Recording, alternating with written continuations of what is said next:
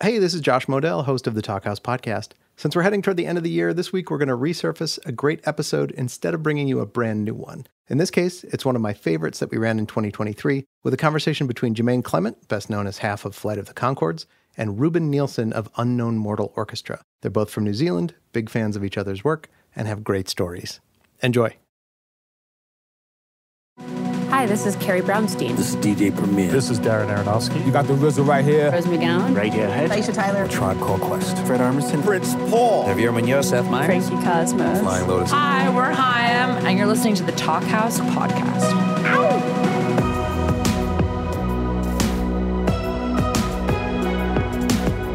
Hello, and welcome to the Talkhouse Podcast. I'm Josh Modell. On this week's episode, we've got a pair of New Zealanders who forged incredible careers in music and comedy and comedic music, Jemaine Clement and Ruban Nielson. Now, I'm guessing Clement is best known to our listeners as half of Flight of the Conchords, his musical and acting duo with Bret McKenzie. They haven't put out a record or toured much in the last decade or so, but their albums and HBO series definitely endure with subtle hilarity. Clement has, of course, been plenty busy post-Conchords as both an actor and director. His 2014 mockumentary What We Do in the Shadows, co-directed with his old friend Taika Waititi, spun off into one of the funniest shows on TV. And you've also heard or seen him in everything from Despicable Me to the latest Avatar movie. In the awful event that you're not familiar with Flight of the Conchords, here's a little bit of their David Bowie tribute, simply called Bowie, which is discussed a bit in this episode. This is Bowie to Bowie. Do you hear me out there, man? This is Bowie back to Bowie. I'll read you loud and clear, man. Oh, yeah, man. Your signals weak on my radar screen. How far out are you, man? I'm pretty far out. That's pretty far out, man. Now, Clement seemed excited and well prepared to speak with Ruban Nielson, the singer-guitarist behind Unknown Mortal Orchestra. Though both of these guys are, as I said, from New Zealand and fans of each other's work, they had never met before. UMO, as Nielson's band is known for short, has been making a sort of uncategorizable music since about 2010. They most often get pegged as psychedelic rock, which isn't wrong, but also doesn't tell the whole story. There are also elements of lo-fi indie rock, a bit of funk, and some garage rock. But the fact that it's tough to name is part of what makes UMO's music so appealing. Check out a little bit of their song The Garden, which opens the latest UMO album, V.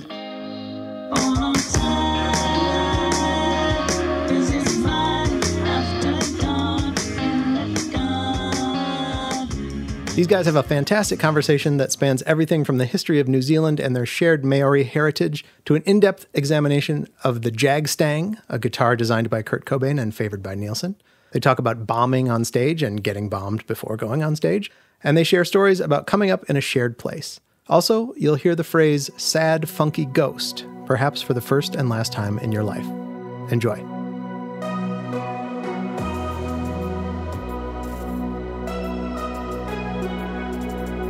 Hi, Jemaine. I feel like I won a competition or something to meet you and talk to you. The first time I'd ever heard something you'd made was on BFM, and it was the Lord of the Rings song. Oh yeah, I just remember this line from that. It's like, I don't rap about bitches and hoes. I rap about riches and trolls. But I was thinking that's way before the album came out. It was after the first trailer came out, at least. We played it on TV, I think, in a live thing maybe, and someone thought it would be a good idea to try and release it. So we hadn't recorded anything before, and we did go and record that with the idea that it would somehow be a hit off the back of the Lord of the Rings franchise. We didn't quite get that together. One time we had to play that in front of the cast. They were still filming here in Wellington, and we had to, I had to be Ian McKellen in front of Ian McKellen, and we were making these really quite insulting impressions of them in front of them. But one really cool thing we did get to see is Andy Serkis was there, and he asked if he could get up after us, and he did a rap battle between Smeagol and Gollum, and we didn't record it. We should have. Wow. We were discussing, should we record this? We felt too naughty. I feel like I hear your music every day somewhere. When I go into town, it's playing somewhere in any city in the world. I'm always glad to hear it. That's nice. And I'm really loving this album. I've been listening to it a lot, especially this one song, I Killed Captain Cook. which is very interesting. It's a very beautiful song melodically, just acoustic guitar, which is quite unusual in amongst the rest of the album. Can you tell me about that song? It's funny because it's hard to convey to people outside of New Zealand how like ubiquitous Captain Cook is. Like everything's named after him and the history and everything. Yeah, a lot of hotels used to be on our money even when I was a kid for sure. He used to be in the watermark. You hold it up to the light, you'd see the ghost of Captain Cook. My mum had this thing where she used to always talk about how like Hawaiians killed Captain Cook, and like she was always like really proud of that and thought it was really funny and all this stuff, which was like really different, her attitude. In New Zealand, he's talked about as rather insultingly, for you and I both have Maori parents. He's talked about as the discoverer of New Zealand. And, he's the Columbus of the South Seas, right? And also, or whatever is how I try to explain it to people. Yeah, and our parents' response, I'm sure, is like it was discovered 800 years before he even got here. But yeah, he's a controversial figure, I suppose, and but not to the degree of Christopher Columbus. But the Hawaiian story is pretty interesting, right? Because he, and I didn't know this until recently, that he was killed because he kidnapped a chief. Yeah, in Hawaii. Yeah, I guess that kicked everything off. The thing for me was always just like trying to write a kind of Hawaiian song, and then sort of trying to write something to amuse my mum, really, I think. And then like because I don't have any like really like visceral anger or anything around that around him particularly, because he was like in Polynesia for a long time, and so he had times when he was really in good faith, like interacting with Polynesian culture, and other times when he was just more of a colonizer. But I think later on in his life he was like became more cynical and kind of maybe just like tired and like sick of going to the islands or something. So I just kind of thought it would be a song that my mom would like, because it was about one of the subject that she would always like light up about. We don't hear much about that part of Captain Cook, or we didn't used to, about his life or his death. We didn't hear about it much. Sometimes you'd hear the Hawaiians killed him. Yeah. That you didn't know what the story is, and there is an interesting story. It's hard to know what Hawaii or New Zealand would be like without the influence of Captain Cook, but you can still have empathy for your ancestors, and ancestors are a very important part in all Polynesian culture. There's a sense that they're watching over you. If you dream about, I think everyone in our families dreamt about, ancient Maori people or watching them at some point. I once had this dream. It was in this little town called Eureka, and there was a terrible massacre there of Indian people where the settlers had killed a lot of women and children while the men were hunting. And I had this dream that I was in the town, and the Indian people were coming to get revenge. And I was like, oh, no, I'm not one of them. I just happened to be here. Their weapons weren't weapons. They were like gardening tools and things like that. And I'm like, oh, they're not attacking. And then I looked again, and they weren't Native American. They were Maori people. And I was like, oh, it's just similar. It's a confusing dream, but I'm safe. Yeah, I'm safe. But yeah, that song, it has a really beautiful but scary imagery. You use the word visceral. It's, very, it's violent and pretty. It's a really interesting song. Thank you. The Hawaiian culture and the Maori culture are very similar, but very different. And you've grown up in those two. Did you go through your life looking at those similarities and differences? Yeah, probably one of the main like themes, growing up was like trying to figure out like how to translate like Hawaiianness and Pakeha-ness and this idea that like my cousins, I talk to my cousins and like they would be really similar, that they have American accents and stuff like that, and then they, I think, had the same thing with this, like, oh, you're into all the same stuff as me, but you talk like Crocodile Dundee or whatever.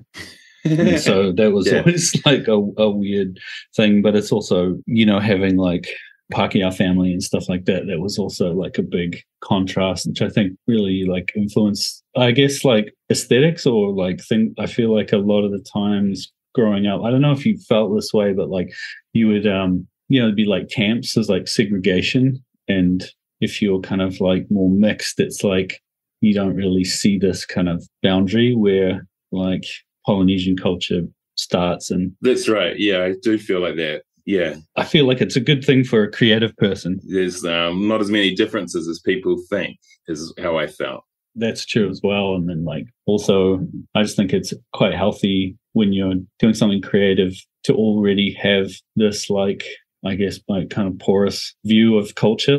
I'm 3/4 Pākehā, but I don't know my Pākehā family. I never met them, Really, the whole family? But I know that I look Pākehā to most people. Yeah. But and for those of you who don't know, the Pākehā is basically white, European. That's the Maori word for it. Your music's like mixed race as well. It's like, it's got big funk influences, but I wouldn't say it's funk. And I always read it's psychedelic whenever it's described as psychedelic, and I wouldn't have thought it, I wouldn't have described it like that. Would you call your music psychedelic? I think it's like I started out being really interested in like 60s music, which I suppose like psychedelia was a big part of that, like London, the London scene and like Laurel Canyon and all that kind of stuff. Like what bands and musicians were your influences there? The things I keep coming back to would be like Love, like Arthur Lee and Sly Stone, Zappa. It's interesting. I'm reading a book at the moment, which is like a bunch of conspiracy theories around Laurel Canyon. And there's like all these heroes of mine that like families with military backgrounds and all that kind of stuff. And it kind of, it's really interesting because it's kind of like, a level of depth, like getting kind of deeper into the kind of knowledge or whatever, but some part of me just wants to be an innocent fan. Like I was thinking about how much of that is in Flight of the Conchords too. Like the Bowie song is just like, I always really loved the Bowie song because it just is like unbridled, like Bowie. I just like Bowie love, Yeah, we're not making fun of him exactly. We're just trying to be like him. You're making fun of like how you kind of pick up a bunch of things that you think Bowie's about without like getting too caught up in the seriousness of it. I don't know if it's a New Zealand thing or what, but it's sort of like a naivety, like where I just sometimes just want to enjoy things, like get trapped in my first impressions of them, like the first kind of early idea of like Sly Stone. When I'd see pictures of the band or videos of the band, that I'd think I want to be in that band. Yeah. That looks like a fun time, and what a great sound to be part of. Yeah, just so much positivity. And then they were also, I remember, part of the whatever discourse or whatever around them when you would see them on TV or in documentaries or whatever was always that it was like mixed gender, mixed race band. And it was like proof of concept of like a bunch of people all getting along. Yeah. Like a little microcosm of society. Because that happens in music all the time where you influence, different musicians, like hip hop's influenced by classical music and pop music influenced by blues, and all these things happen. But they did it on stage, where they put all these things together. I still really love that, and I think it's pretty funny because of the way how dark the world seems to be getting. But like, I still kind of like that cheesiness. Like it's definitely not fashionable to be. So I feel like music was kind of this thing where people would just be like, you'd just be able to say like, can we all just get along and then get down? And then everybody would have a party and then roll credits. But like, well, the music is the place where that does happen. You don't even need to speak the same language as someone to be able to play with them, to jam with them. Yeah. I used to have a flat in Wellington, and we used to play really loudly bass guitar, drums, and we used to live across the road from this fish factory. Yeah. And it was really loud. But they would still complain about our noise. Yeah. But they would have trucks out there at 6 a.m. But then one day, there's this knock on this door. This guy in white overalls, like my dad used to wear at the freezing works, and holding these drumsticks. And he was like, "Play? Can I play?" And he's Russian. His name was Andre, and we played with him for like 3 hours after work. And he had really broken English, but he's like, I like to play rock and roll. And then we just played with him, and he was great. He hadn't played for 20 years, but he had been hearing us and wanting to ask if he can play. And so he just came with his sticks and his few things he could say. And we didn't need to really communicate with words. And the music's in one place. Yeah, that's really, really beautiful. It was great. He never came around again. He probably thought those guys are shit. I don't want to forget to say this, but when me and Cody and Paul first moved to the States was when the Flight of the Conchords TV show was out.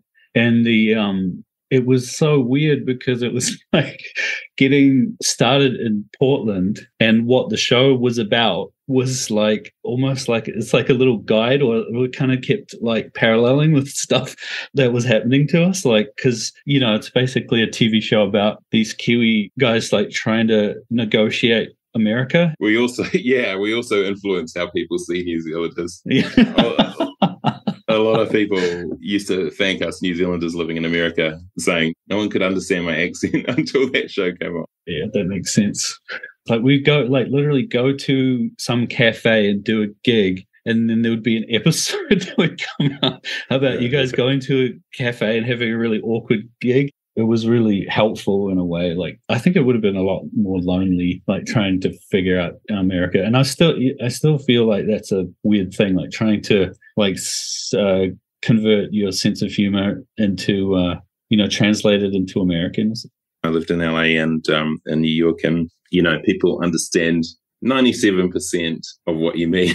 It's just that 3% was that lonely area that you're talking about where no one understands this part of my mind. Yeah. Unless I find an Australian or New Zealander.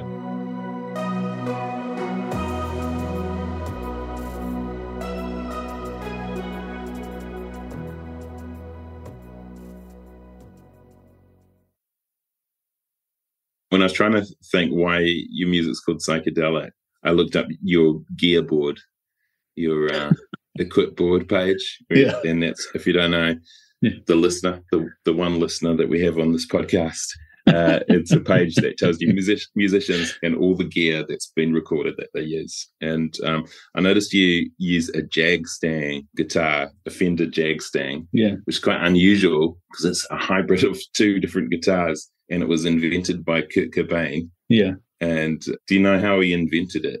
I think he took a picture of a Jaguar and a picture of a Mustang and Jaguar and Mustang and cut them and sent it to Fender. Yeah, that's right. And then gave it to Fender and said, make me this. This is my perfect guitar. I don't feel like I see them played very often, but is yours a 90s one or is it in one of the new ones? It's a 90s one, but the way that I got into the Jagstang was that I had a friend because I went to Elam Art School in Auckland, and I had a friend there, and he always had this, he kind of messed around on the guitar. This is kind of a long-winded story, but his dad was a monk. I'm listening. I'm here, me and the listener. I think the whole thing was his dad wanted him to be a monk, and he was mucking around in New Zealand studying painting and playing this Jagstang. And then his dad got sick and he went back to Japan to, I think, pretend he was going to be a monk so that his dad would die being like, oh, good, he's given it up. Thinking, yeah. Yeah. There was this girl that we knew, and he gave her the guitar and said, keep this for ages and then give it to Ruban. And so she didn't know how long he meant. But, I was in this other band called the Mint Chicks, a punk band. And at some point, she just came to one of the gigs and said, Korski said, keep this for ages and then give it to you. And then so years after he went back to Japan, I got this guitar. And then I was like, I suppose I better learn how to use it. But the weird thing was that guitar changed my whole style. Like the way that I played it, it was like, I suppose that's where the psychedelic thing came from, because I didn't really want to play punk music on it. Why is that? Because the music that you play in the Mint Chicks it's very technically very different, right? It's all downstrokes on the card, rock chords. Yeah, it's almost the opposite approach to the guitar. I had a Telecaster and I would just bash on it, really, and it was pretty indestructible. So you could do it, but the Jagstang is quite delicate instrument. So I had to play it totally differently, but it kind of gave birth to a whole new band, really. So it's like one of the things about the Jagstang is it's got this really dodgy neck. Like you can kind of bend the whole guitar, so it kind of twists. Well, that's because it was designed from two Polaroids. And like the other thing is Kurt Cobain didn't like the guitar. Like he got it and he was like, oh, cool. And he would just have it and they would send him and I think if he broke a string and he just had nothing else to play, he might like play it. And he just like hardly ever played it. It was like he didn't like it. But I actually think it's my favorite Fender guitar. It's just like the whole neck is just kind of wobbly. Yeah. The neck itself. So you can kind of twist and turn the neck. And that I really like that. So that was cool. And then the other thing is like the Jagstang's really light. And so we made this guitar that's like 5 pounds. And so I can kind of like hold the guitar up like this.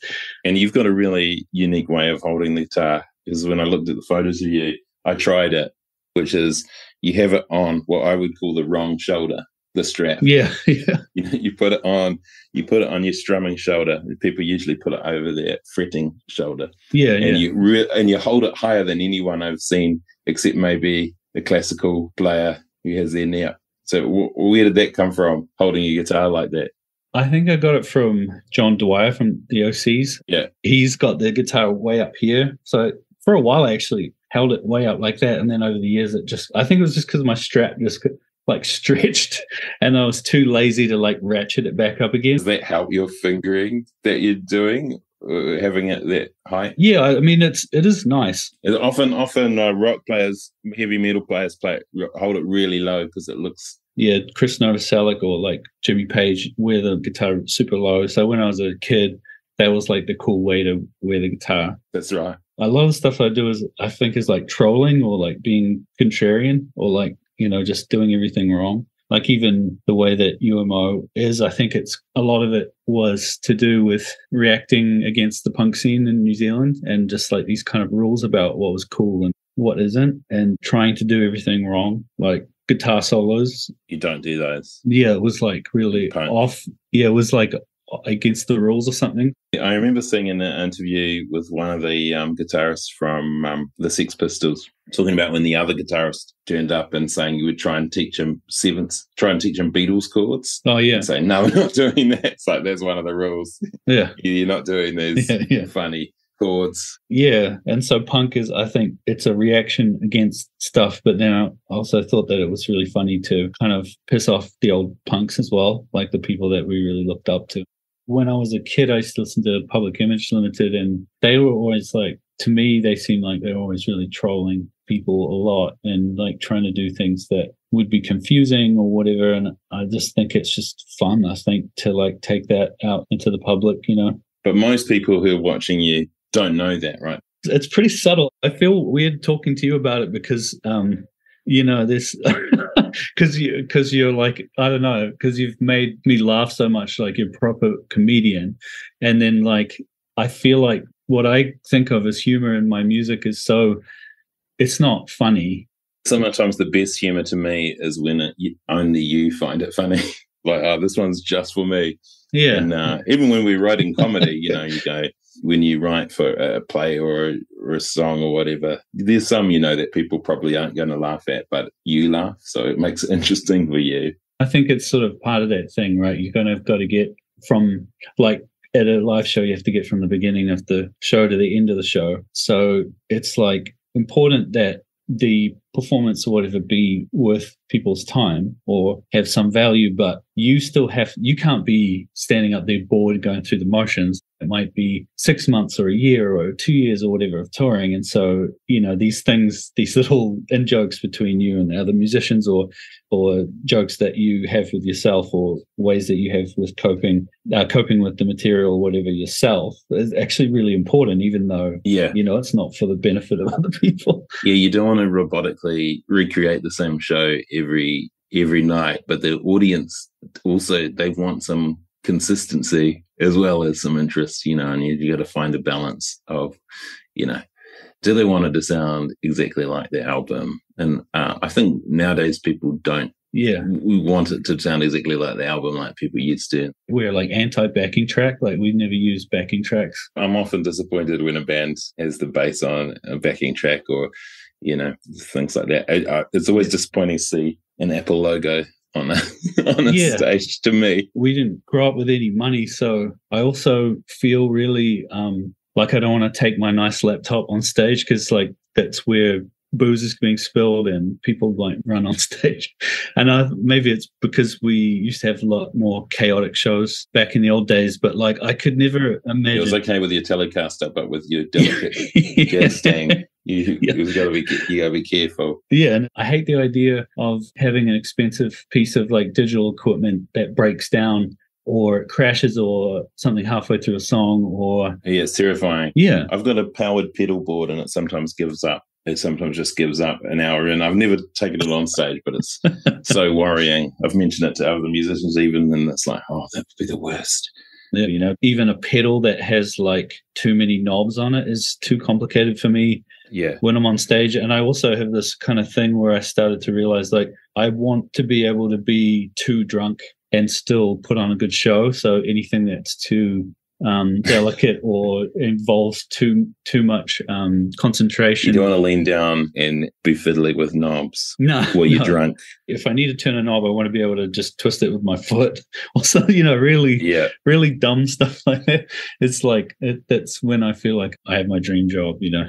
Well, yeah. I mean, often though, you know, people you like, when you look up their equipment, like Mick Ronson, David Bowie's guitarist, he has 2 pedals, I think, or 1 pedal. Yeah. you know, and it leaves it in the same place and it sounds great. I did some homework because I realized that, you know, somebody was asking me, did you name, because I have a song called Nadia on the new record, and then people were asking me if it was named after the character from What We Do in the Shadows. What They Do in the Shadows. And I realized I don't have any other reference for that name. Oh, yeah. So it's the same spelling with a J. I think you got the name from a movie from the 90s. Yeah. So I watched that movie and it was really, really sick. I thought it was an amazing movie. Yeah. It was like produced by David Lynch, I think. I remember seeing it and the next day just saying to Taika, we've got to do some vampire thing. That's really cool. We did some vampire characters on stage and eventually we made the movie. And and I have to thank that movie Nadia for starting that all off. And so that character in the TV show's named after that film. It's really weird because I have this like kind of superstition about songs that I don't know what they're about, but that I'll discover what they're about later. And there's always some kind of like weird synchronistic kind of chain of thoughts that leads me to discovering what it's about. And the song was kind of about this thing that's happened to me where I've been in love with a woman and then they've fallen in love with another woman. And so the song is kind of like, it's not about one incident. It's about the overlapping of this repeating thing that has happened to me multiple. Oh, that's happened more than once. Yeah, but it's really weird because that movie... You're attracted to gay women. I think so. But the thing is that Nadia, the movie, it's about a couple, you know, it's like a guy and his wife gets seduced by the daughter of Dracula and he's trying to save or get his wife back from this like amazing supernatural woman or whatever. And I was like, this is, you know, it's just one of those things where you're just kind of like, oh my God, this is really, really wild. So you didn't think about the movie when you were writing the song, didn't you? Well, I didn't know that movie. I hadn't seen it yet. Oh, you watched the movie after the song. Yeah. It's just one of those things where it's like the chain of events, the way that things happen, they've happened in the wrong order, but they make sense to me in some way. And that happens a lot with writing stuff, I think. Yeah. Well, Brett and I, when we write songs, we don't usually write like that because we have to know what it's about because the audience has to know what it's about straight away to laugh at it. Yeah. But you're not going for that reaction. When we first started writing songs, I remember Brett showing me a chord and going, hey, do you know this is a major 7th? Oh, cool. And it's like, that sounds cool. Like Serge Gainsbourg, and then playing on in that and you know, using all the French phrases we had, and then that's our French song. That was our first song we wrote together. Yeah. That's one thing I love about music is just a little, you know, the tiniest thing can inspire a whole song. One thing I'm fascinated with about comedy, and one thing that it won't leave me alone, is like in music, you can't bomb. You can get booed off though. You can get booed, or you can also turn your amp up, or you can turn it into kind of like a chaotic kind of like meltdown. I don't know why I envy this. about comedians, but I envy the bomb, because I feel like bombing seems to be the thing that kind of forges you into a great performer. There's no good comedian who's like, I've never bombed. It's like you bomb over and over again, and it also sounds like a nightmare, like a bad dream. It makes it a bit edgy. I got really used to being on stage where it didn't make me nervous at all, and started to wonder if that was going to be to my detriment. But when I act, in movies on the first day or a TV show, I still get nervous, and I think perhaps that's a part, that's a part of what keeps you awake, like your private jokes to yourself when you're playing. Did you? Yeah. Is this your first tour back since the pandemic? Yeah, we just did about a month of shows, and we had to kind of relearn it. We have a new member in the band, and my memory's not very good. Some musicians have great photographic memories, and I don't really have that. But I'm really jealous of those people. Yeah, who can recall a song they haven't heard since 1984 and play it and remember the lyrics. Yeah, and I've learned so many songs. Like I should, if I remembered every song I've ever learned, every like cover I've ever learned, I would know hundreds and hundreds. But I barely know my own songs half the time. I think Brett and I both have that quality of not remembering other songs very well, and that's what pushed us into writing songs. We couldn't remember the songs. And that David Bowie song, we were trying to learn David Bowie songs. Oh, okay. And they're so complicated. Yeah. So let's make up our own one, and then we played it on stage. But that does, writing it helps you remember it, right? Because you have a different kind of memory, not just the sound, but where your hands are, and you do it over and over again, trying to figure out the parts. How do you write a song? Do you have one approach that you usually take, or does it differ?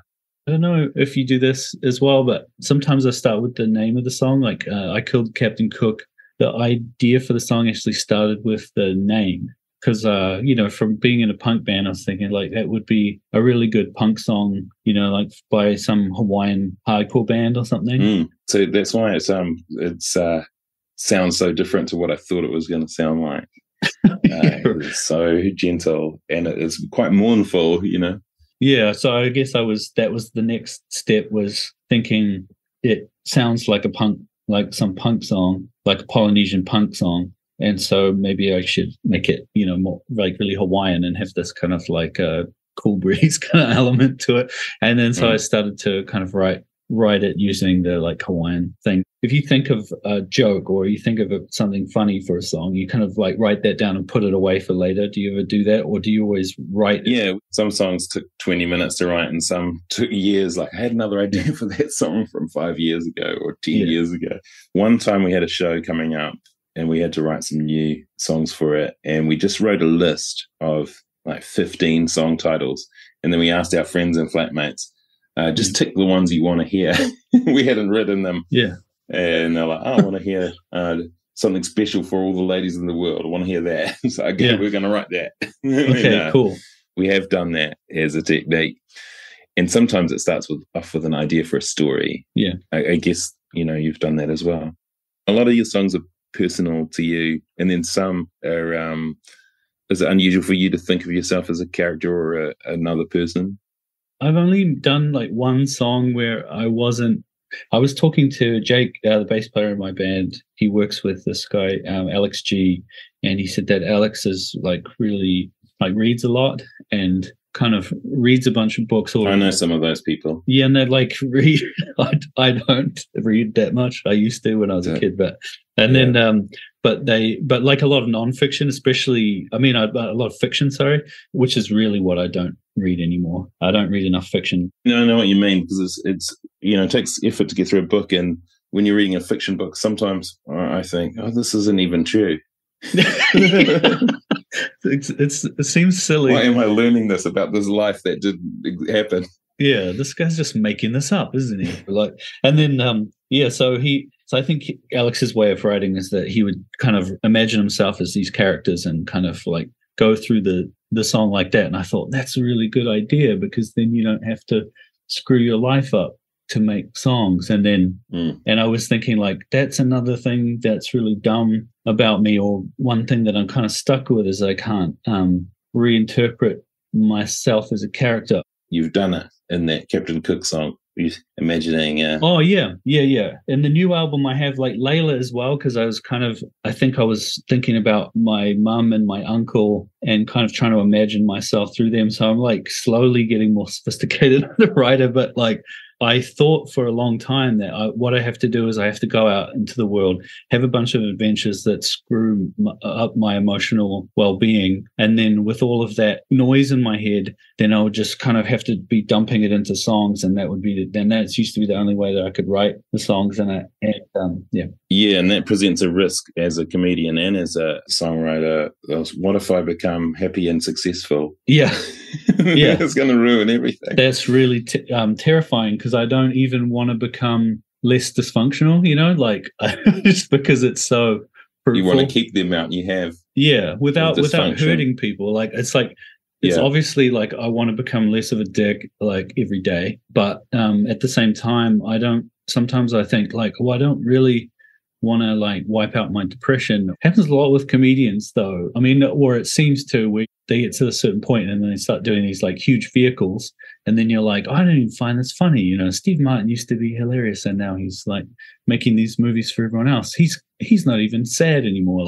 You kind of get this idea that they've become like well adjusted, and you're like, oh well, I'm happy for you, but all your screwed up stuff was the stuff that really spoke to him. Right, you don't relate to it anymore. Yeah, I think I'm not more worried about that as a fan. I'm more worried about that as like when I'm making stuff that I think like, well, I don't want to lose my edge or whatever. Yeah. And I on this album, there's at least one instrumental track, right?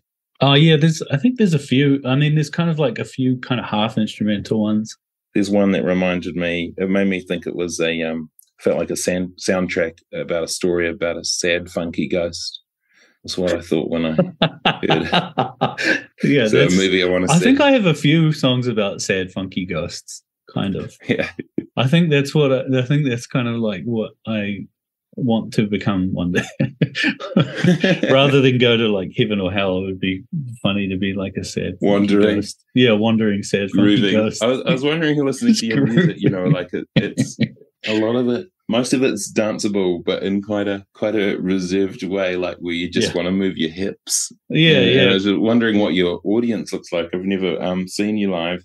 How do people dance? I can't show people on the podcast. I imagine it's like this, like they with their hand over their belly. And there's a bit of that. They're quite nice people. Like I kind of feel like I cull the fan base quite a bit. Like I try to chase off. Like I always feel like if there's an element of like a type of guy that's getting into the band for whatever reason, then I'll try to do a bunch of stuff to chase them away. Are you talking about when you become popular, your audience changes? And, Or are you talking about a specific person that you'll see in the show being annoying? Well, it's like maybe I'll see a person, I think, I don't want to see this guy ever again or whatever. And then I really feel like I spend probably more time, I mean, apart from in the time that I'm like obviously going out and performing and writing and trying to make this thing like what I think is really good. As far as marketing is concerned, I spend probably way more of my time trying to try to cull the audience. You know what I mean? Yeah, your record company is not going to like that, hearing that. But I know what you mean. Doing live shows, sometimes there'll be, you can see 1,000 happy faces and you'll see one guy who's hating it. Yeah. And for some reason, I have often gone, I'm going to concentrate on that guy. I'm going to make it so fucking whimsical. I'm going to be so gentle now. He's going to really hate this. This is going to be the gentlest comedy you've ever fucking seen. But sometimes I wonder if it's just his face, because I've heard that, in shows that I've gone to see, which I've enjoyed perfectly, and then people go, oh, I heard you went to that show and you hated it the whole time. It's like, oh, no, it's just the shape of my mouth. On the new tour, it was like trying to deal with all the new characteristics of Gen Z. People who are 20, they've never been to a show. Yeah. Because they haven't been able to go to shows for the last 4 years, just the way as we haven't been able to play them. And they're all kind of amazed. I went to a concert a couple of months ago, and they're like, that's mind-blowing. It's extra exciting for them, but it's really nice to see as well. Feel sorry for them. The new audience, they're really like wild, but really like chill. It's kind of like, there would be people just like I was just kind of like, are those people having sex like in the middle of the dance floor? Your music's a bit like that. Like, you get those people. Yeah, I mean, that's what I want. I don't want to be misunderstood and get people who aren't like that, I suppose. Yeah. Because it's not like, because my old band, we had a punk band, me and Cody had a punk band called the Mint Chicks, and there was a lot of I remember you guys, remember your posters round, it's crazy, yes, dumb, no. Yeah. I was really attracted by that imagery, the exclamation marks. It's really bold. And yeah, I remember you being one of the New Zealand acts that were around at the same time we were starting to play in America, or, starting to tour in America. Yeah, there was some anger in the music. Like, it was kind of like, maybe for me, it wasn't like necessarily anger, but it's just like, kind of like young, sexually frustrated men music. And what do you say? Do you think this is more sexually satisfied music? It's definitely got a sexual element. The No, anger that's there's one still thing. anger in your music though, but it's in the lyrics. It's not in the sound. No, it's sad. It's not anger. I'm interested by the song "The Garden," which is the one that's been in my head. What's that one about? I don't know, because that's, like, I have to... You're waiting to find out what it's about. Yeah, a little bit. I mean, I know kind of partly what it's about. It's kind of about just another breakup kind of song, but I still am slowly piecing together what The Garden is or whatever. And I think when I first started thinking about it, I think it was just a way of trying to explain just how screwed up everything felt, like how nothing kind of feels right anymore, or like, and maybe the garden is like the Garden of Eden, or just kind of the earth. Because you're talking about violence. Yeah. After dark in the garden. The garden's a perfect place, but there's something that you don't see in it at first. Yeah, and it's just kind of like gone sour. I don't really know exactly, because often I'll write these lyrics and then I'll think, that's a good line. I like, well, not a good line, but I might think, okay, that's good.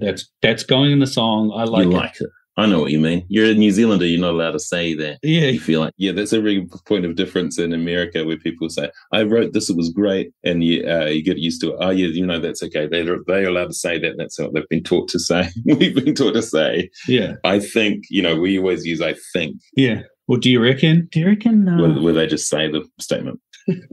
Yeah, so I just think, oh, that line's going in a song. That line works. And then I'll think, oh, it's such a surreal, whimsical, psychedelic, nonsense thing that sounds cool and has some mysterious, high-minded meaning. And then later I'll realize like it was really just really explicit, if that makes sense. Like I'll just be like, oh, I was just confessing what I actually think.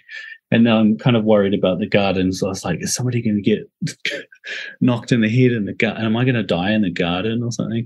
And then, because everything happens out of order, and I didn't go from watching What We Do in the Shadows to watching Nadja to writing the song. I watched Nadja like this weekend just gone in preparation to talk to you. And it's like, oh, this is the way these things fit together. It's like they do make sense, but it's like, but how that doesn't make sense. Coming from comedy, I find it quite exciting about music and drama and stuff, that people don't always know what it's about, or they figure it out later. And I like that.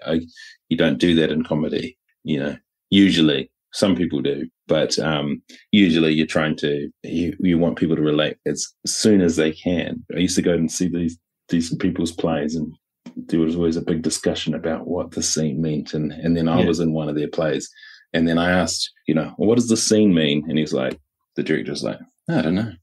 Yeah. And, Yeah. I like that even more than having an answer. There's interpretation, and it's left up to the audience or the artists themselves at a different time.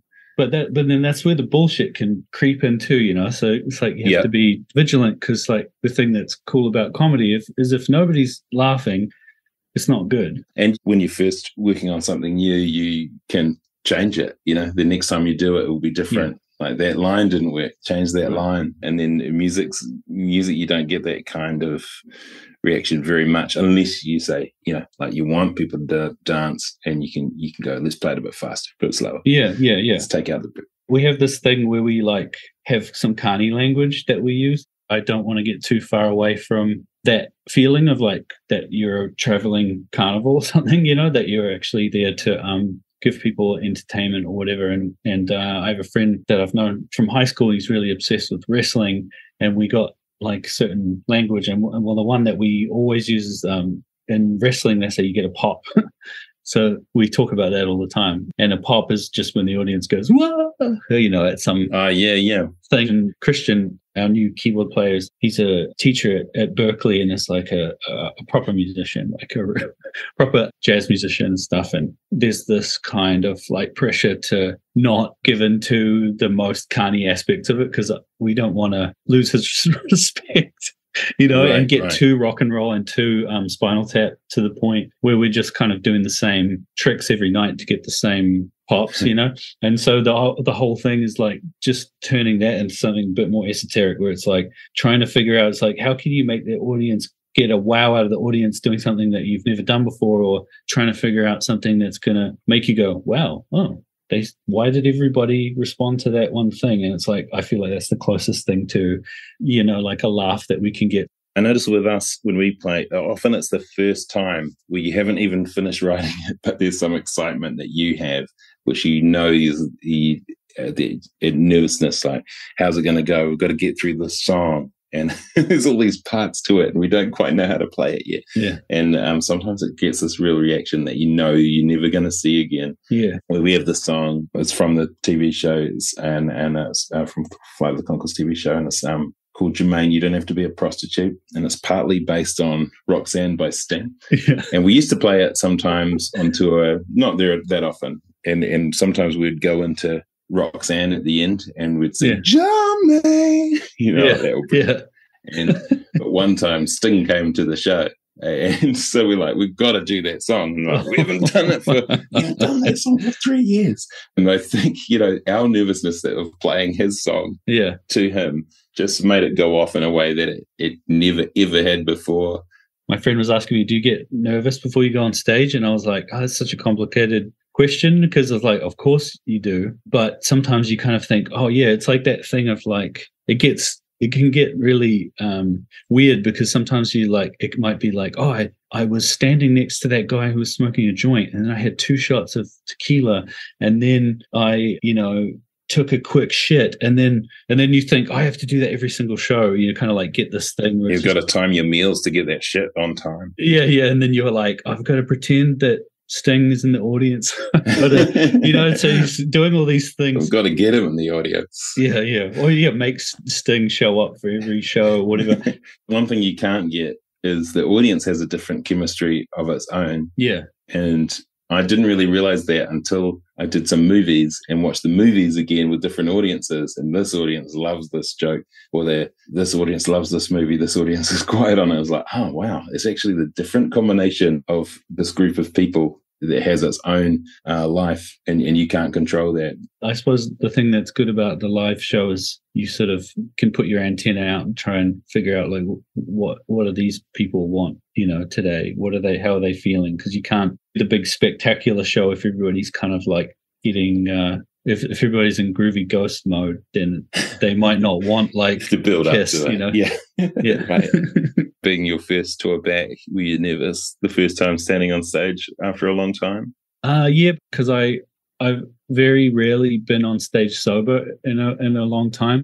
I drink less now, but it's just the idea of not being, at least taking a little bit of liquid courage before going out is still really hard for me, because when I go to shows, I look at performers and I think that's impossible. Because from the audience, when you're in the dark and you're looking at the person on stage and then they have the lights on them, you think, I do that. That's insane. Yeah. Because it's so nice to be in the audience and enjoy the show in the shadows, just kind of, you don't have to do anything but kind of enjoy the show. And then you think, oh my God, how am I going to get in front of those people? And I haven't really quite figured out how to do it without kind of dumbing myself down a bit. But I'm kind of like incorporating sober gigs and slowly, but I always find myself like thinking about stuff. Like I say a line, and often when I'm doing a song, I'll think about the thing that the song is about, and I'll get quite caught up in the emotions of it. But when I'm sober and I do that,